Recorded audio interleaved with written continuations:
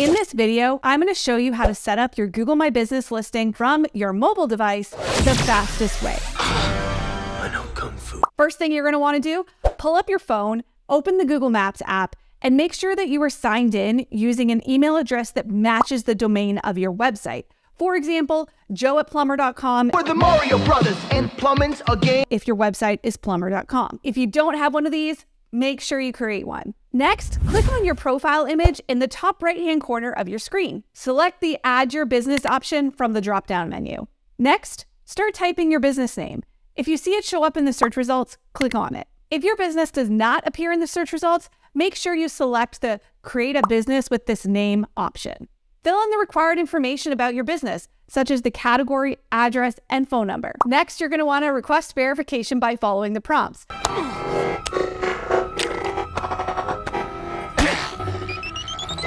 Verification is very necessary to make sure that you actually have the authority to represent this business and also that the business actually exists. It's important to notice that the verification process usually takes quite a few days. However, be patient. I promise it is worth the wait.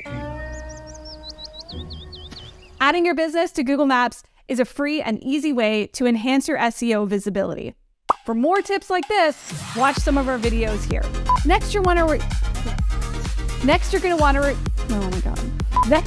to, I don't know why this is so difficult. Adding your business to Google.